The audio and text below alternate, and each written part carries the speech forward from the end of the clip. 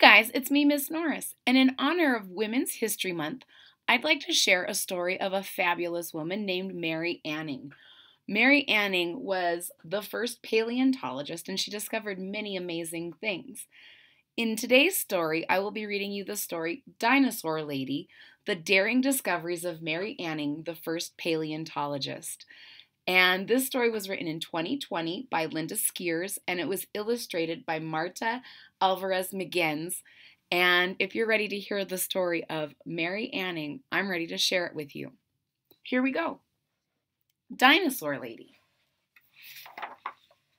And here are a basket and some fossils.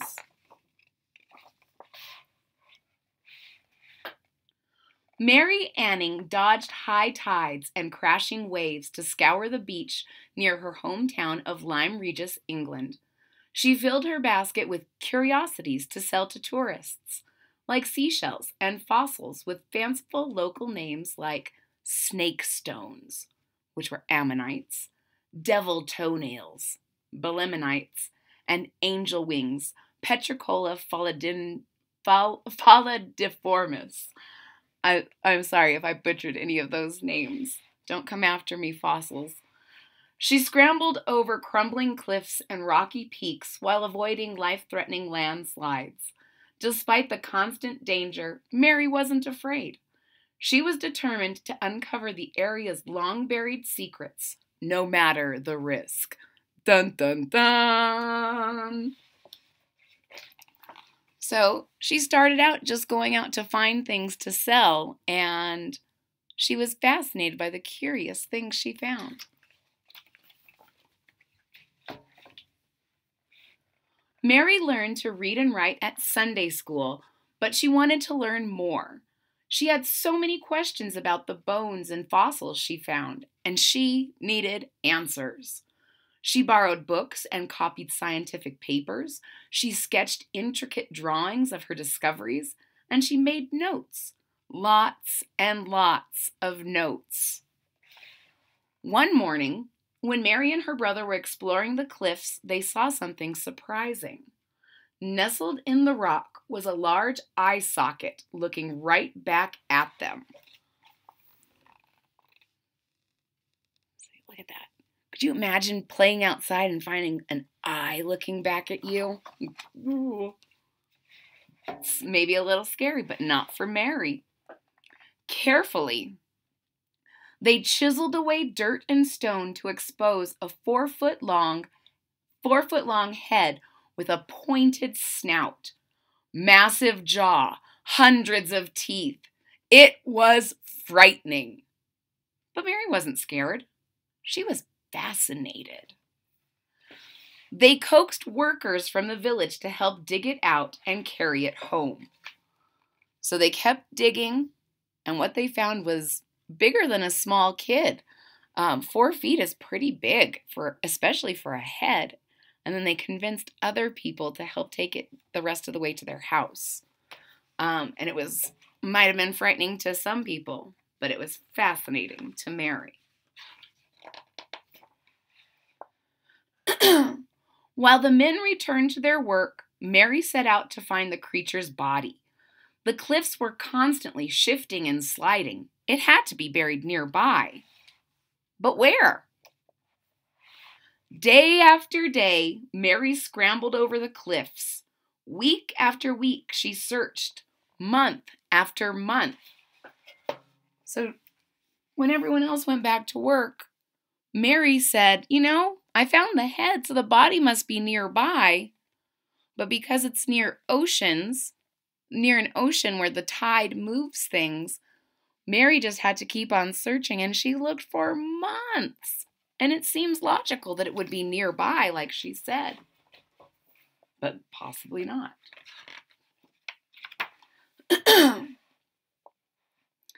After almost a year, Mother Nature lent Mary a helping hand.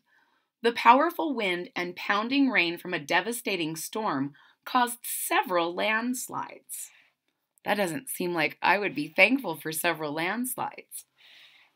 In one night, the cliff's ancient layers were exposed. layers that would have taken Mary years to uncover with her hammer and chisel. Something caught Mary's eye. Bones. So the storm made lots of the cliff slide with its rocks, and Mary again spotted something. Bones. And she wouldn't have been able to do that with her hammer and her chisel.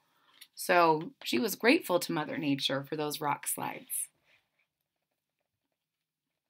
Boldly, Mary chipped away and uncovered ribs, vertebrae, flippers. Was it a crocodile? Fish? Lizard? No! Mary had discovered a creature never seen before. Was she scared? Nope, not at all. So imagine finding these bones and chiseling them away carefully, and you can't tell what it is because it's something that has never, ever been seen before. Maybe scary, but not for Mary. But many villagers were. Oop, did I skip a page? Oh, was Mary scared? Nope, not at all. But many villagers were. Soon they were talking about Mary's monster. Word traveled to a rich collector who offered to buy the skeleton. Mary hated to see it go, but the money would help the Anning family survive for months. The collector donated it to a London museum, and scientists and geologists flocked to the exhibit. They studied it, calculated, debated. They named it Ichthyosaurus, which meant fish lizard. The word dinosaur hadn't even been invented yet. So Mary sold her fossil because it would help her family, and other scientists ended up naming it, but dinosaur wasn't even a thing yet. So they called this an Ichthyosaurus, which meant a fish lizard. Could you imagine never ever knowing what a dinosaur was? And then to find one? I'm kind of blown away. They made an announcement that shocked the world. Mary's find wasn't just old, it was millions of years old.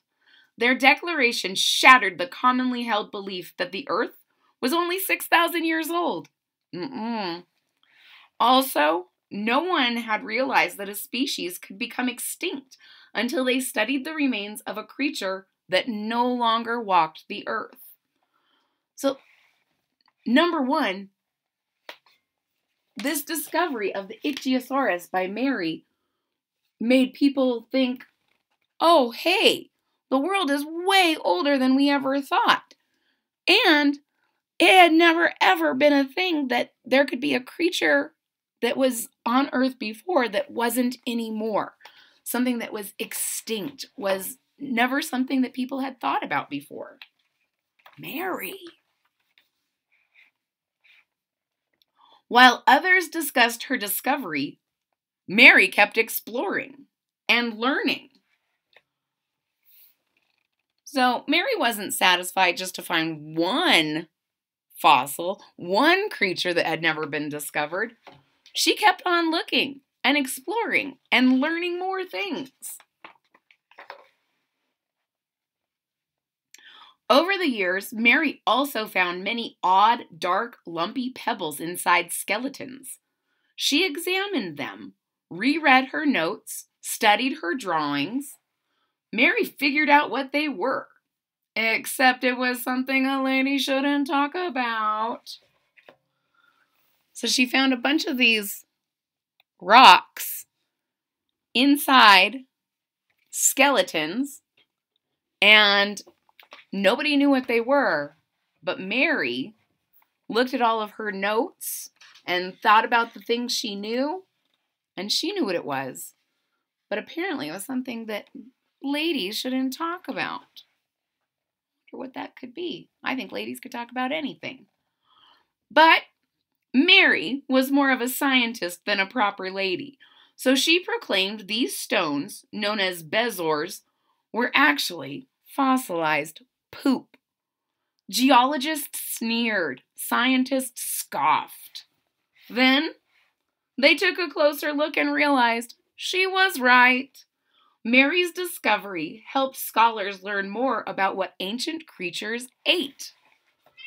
So here's a whole bunch of people just laughing at Mary.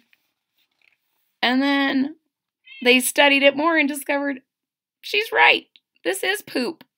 But then it led to more discoveries because now they knew what ancient creatures ate. Because remember, they still didn't have a word dinosaurs yet. Mary also found many long, thin, cone-shaped fossils. They were unremarkable, ordinary, at least on the outside. Curious, she cut one open. Tucked inside was a small pocket filled with a thick, dark substance. Mary was even more curious now. Adding a few drops of water, she turned the substance into ink. Mary's discovery proved that ancient aquatic creatures squirted ink to hide themselves from hungry predators. So she found what looks like Christmas tree rocks, cone-shaped rocks. And Mary says, that's not enough that I just found these cool things. I'm going to cut one open and see what's inside. And when she did, she was able to mix it with water and make it into ink and prove that even ancient sea creatures used ink to hide from their predators. That's so cool. When Mary was 24, she made another amazing discovery. This creature didn't have legs or flippers. It had wings. She's only 24. And she's discovering a second creature that has never ever been discovered before. Mary had unearthed a prehistoric flying reptile called a pterosaur. Around the world, scientists were talking about Mary's incredible discoveries, but they weren't talking about Mary. Not at first. So could you imagine discovering something so amazing and everyone else thinks it's amazing too, but no one is telling everyone else where they found this amazing thing. No one is giving Mary any credit for finding these creatures at first.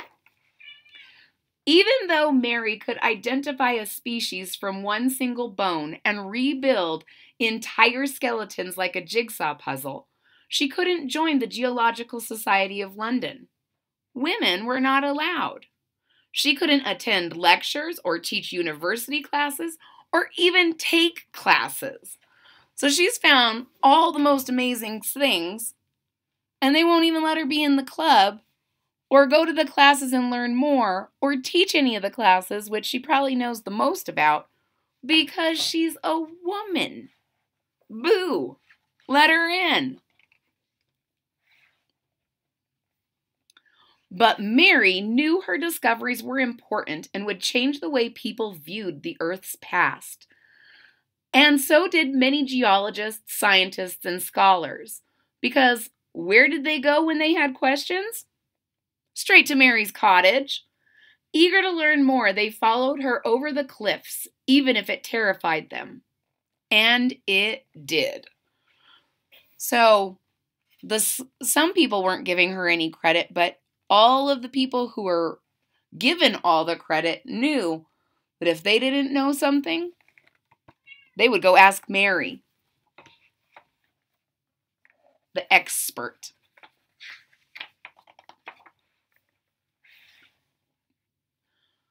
Just like long-buried fossils, Mary's achievements have slowly been uncovered and shared with the world.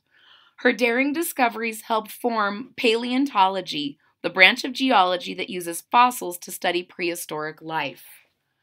And she did all that with a homemade hammer, a chisel, and a never-ending quest to fearlessly keep exploring and learning. So she might not have gotten credit right away, but she ended up getting credit in the end. And she did all of this with tools that she made herself. Isn't that incredible? Ladies and gentlemen, Mary Anning. The end. I hope you enjoyed the story Dinosaur Lady, The Daring Discoveries of Mary Anning, the First Paleontologist. If you did, please hit that thumbs up button at the bottom of the page. If you're already a subscriber, thank you so much for your support. It really means a lot to me. If you're not a subscriber yet, please consider clicking that subscribe button down at the bottom of the page. And don't forget to click the bell so that you're notified when there's new content. And last but certainly not least, I want to once again say a big, huge thank you to the entire Howie family for loaning me an extraordinary collection of books to share with you all for Women's History Month. Happy Women's History Month, everybody, and I'll see you next time. Bye-bye.